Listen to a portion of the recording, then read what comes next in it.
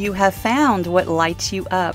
I'm your host, Sunny the Life Coach, and I'm here because I see you searching for something or someone out there to help you feel better.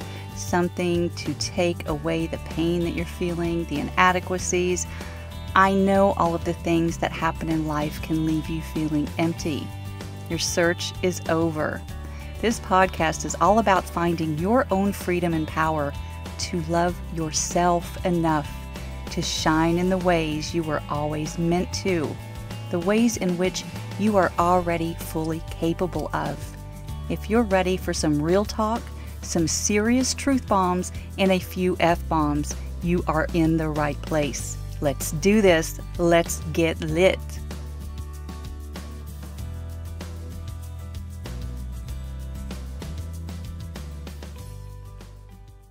Hey, it's Sunny and welcome to episode 14. Wow, half of this year is officially already behind us. It's kind of crazy, isn't it? The concept of time seems much different when we are in the space that we're in. It might be flying for you, or it may be dragging like crazy. Is it over yet? And I want to speak to those of you today that are swimming around in thoughts of the latter. Can this just be over? Because right now, I'm just going to give it to you straight. There is no end in sight. And what exactly are you waiting for? I had a friend post recently that he couldn't wait for the pandemic to end so he can get back to living life or something along those lines. Wait, the exact words are, when this pandemic is over, I'm going to enjoy the hell out of life. No more taking things for granted. And I thought, wow, this is where some of us are, just waiting for everything to go back to the way it was before we can move forward with living. You know what? There's no better time than right now to start living your best life. I know when all this began, there seemed to be two distinct camps, as there seems to be with just about everything these days. Pick a side. It's not this or that, no in between. And the camps I'm thinking of in this context include those of us whose lives were disrupted on some level. That either meant working from home, thrust into homeschooling if you have children, or maybe you've always been home and suddenly your spouse and all of the kids are home. Either way, there was a change, but this change doesn't necessarily encompass essential workers, which is a whole other category for sure. Within this group that I'm talking about, there did seem to be those two distinct camps in the beginning. Either I'm going to use this time to wrap myself in a cocoon, catch up on Netflix, or I'm going to use this time to completely transform. I'm going to do all of the things I've been putting off. I'm going to focus on fitness, learn a new language, better myself. And everyone had an opinion about which path was the right one, because we seem so very consumed with what's right and wrong, don't we? Again, this was at the start of the pandemic and before all of the racial injustices that have been brewing beneath the surface forever had been painfully exposed. We were just focused on the pandemic. It's July, you all. Because that's still very much in play, I want to suggest that there could very well be a space in between to explore, yet so very powerful that the opportunity for growth is limitless. If you're feeling pandemic fatigue right about now, there seems to be a high probability that we just need to settle into this new normal and start accepting that our lives may never go back to the way they were. And also that there may not be anything wrong with that. Let's remove the notions of what is right or wrong for a bit and just look at where we are. and the potential that we have to evolve ourselves. Let's learn how to manage our damn minds. I mean, now is as good a time as any time. Now is the best time of all. If you can learn how to do this during all of this social upheaval, then you can manage that mind of yours for the rest of your time here. It's time to start. The year is half over. And for those of you out there who are done with 2020 and you just want to wake up from the nightmare, I'd like to challenge you to look inward instead. There is a gold mine of opportunity just waiting for you if you're willing to see it. My inspiration for this episode was seeing a young woman a few days ago here in Dallas, of all places, at a grocery store who threw an absolute temper tantrum over being told she had to wear a mask. She started emptying her cart by throwing all of the items on the floor of the store. I think it was a fiesta market. Now, I wasn't actually there to witness this. I just saw the clip on social media, news media. Maybe you've seen it too. It's something to see. You might have a thought about it, as I did, like, she's behaving like a child, really. Or you may have had the thought, good for her. Being told to wear a mask is a form of oppression. No one should be able to make you, etc. But let's go with the child analogy, because whether you're aware of it or not, there is an emotional child living in your brain. She's there, just waiting for the opportunity to start throwing shit when she doesn't get her way. Children are really good at feeling their feelings. That's why they yell, cry, scream, and throw themselves on the floor when things don't go their way. They're really feeling it. And it doesn't matter if you have kids of your own. You can't have gotten this far in life without being exposed to the drama they sometimes bring, like in the grocery store. Yes, they are masterful at feeling their feelings until they are conditioned around what behaviors are acceptable in public and, of course, at home. While they are still learning, though, most kids get away with a lot. They know how to feel, but they don't yet know how to manage their feelings. Kids don't know a lot of things while they're doing this whole growing up exercise, but their little minds are pliable and they are learning. They also do stupid shit like the toddler in your brain. I've been stuck with this visual ever since I heard Brooke Castillo say that an unmanaged mind is like a toddler with a knife. It is not advisable. Not advisable to allow a toddler to run around with a knife. Also, not advisable to continue functioning, no matter how well that you believe you're doing so. Not advisable to function in this world with an unmanaged mind. And honestly, I can't think of a better visual, so that's what I'm going with.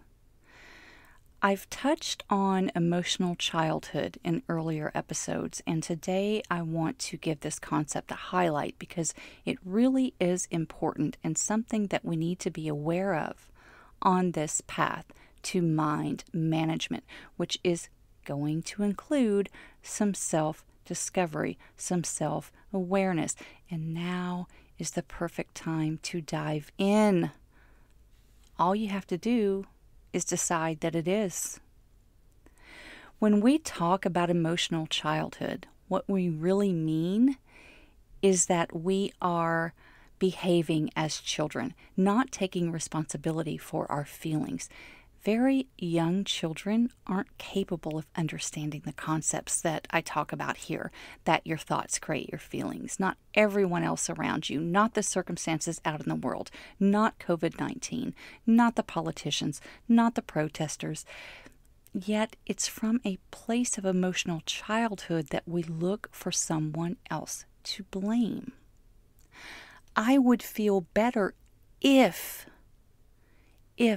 the virus would just go away, if the protesters would settle down, if the government would step up and be good parents, or stand down and leave everyone alone. Everyone has an opinion about what everyone else can do to make them feel better. That is emotional childhood, my friends. Yet, as I've relayed here before, giving responsibility of your feelings over to someone else is surrendering your power, because you do not, cannot, nor will you ever be able to control another human being beyond yourself. That's what emotional childhood is. It's blaming everyone or everything else for how you feel. It's also having the expectation that if everyone would just do what you want them to do, or everything would just fall into place so your world is right again, then you could be happy. Then you could move forward. Then you could take the time to grow. It's like the toddler. She has an expectation that her needs are going to be met by the adults in the room, and those needs don't have to be realistic. In her undeveloped toddler brain, she may think it's perfectly logical that the candy in the checkout lane of the grocery store will bring her joy. After all, she's had a taste of it before. She sees the pretty colors on the wrappers. And the role of the adult is to fulfill her needs. So she's going to pitch a fit until she gets what she wants. And if she doesn't get what she wants, it's the adult's fault. 100%. It's that simple, really. There's a version of this toddler living in your brain. That's the part of you that not only wants to lash out at everyone and everything around you that you disagree with or that you believe is the cause of all your frustration, it's also the part of you that gives in to cravings, to urges to run to the pantry or to the liquor cabinet whenever that desire appears. This is what I want. Going to throw a tantrum if I don't get it. I'm going to throw my shit out of the grocery cart. I am going to make a scene. Or I'm stressed and I don't want to feel that stress anymore. Let's numb it away with ice cream or wine. Maybe both. It's all of that. It's avoiding the negative feelings because we've been conditioned that it's not acceptable to throw tantrums. So let's suppress them with something else. Distract ourselves from them. Numb them away for the moment. Let's scream at other people because we don't like the rules. Make a scene, whatever. Where's the adult in the room? Well, that's where you have to bring that questioning into play that I continue to talk about. This emotional adult takes responsibility for her feelings. She knows that they are generated from her thoughts about other people and things going on in the world, her thoughts about herself. She knows that she has to manage her brain just as she would if she were caring for a toddler who simply doesn't know better yet. She has to be the voice of reason, the emotional adult. Now, you always have choices. You can give in to your desires that you have that are ultimately avoiding the root cause of your pain, or you can feel your feelings and take ownership of them. Which do you think is more empowering? Yes, it's disempowering to allow your inner emotional child to control your thoughts all day. That seems obvious. But it isn't obvious because no one has taught us how to manage our damn minds, have they? And it's where all your power is, and no one teaches us how to use it because they didn't really know either. It's crazy. I think most of us can grasp this intellectually, but putting it into practice is the real challenge. However, you're up for the challenge because you have decided that you aren't going to keep going down this path anymore. You're done with the excuses that we're in a pandemic that doesn't seem to be going away anytime soon and that the world is crazy. That's coming from a place of emotional childhood, and you are done with that. You know that there really are no excuses other than the discomfort that comes with growth. So chalk it up to growing pains, call it what you will, buckle up, Buttercup, and let's get to work. No more excuses. No more wishing everything was back to normal, and I'm using air quotes, normal. Whatever that even means, and trying to find ways to avoid this self-exploration. You know it's not going to be easy, but also that it's not supposed to be. Life is 50-50. You're going to feel negative emotions about half of the time. There's no getting out of that. There's no escape button there. That's the balance, and you're here for all of it. That's becoming an emotional adult. And I'm telling you, once you scratch the surface of what's possible, a whole new world opens up for you. One that isn't required to be just the way that you thought it should be, but the new world of you. The part of you inside that knows it's going to be okay no matter what, because you have your own back all of the time, every damn day. My friends, you have to question your thoughts relentlessly. With practice and over time, this becomes an easier exercise. But when you're just starting out, it's going to be a bit more challenging to pick out those sneaky thoughts that creep in uninvited.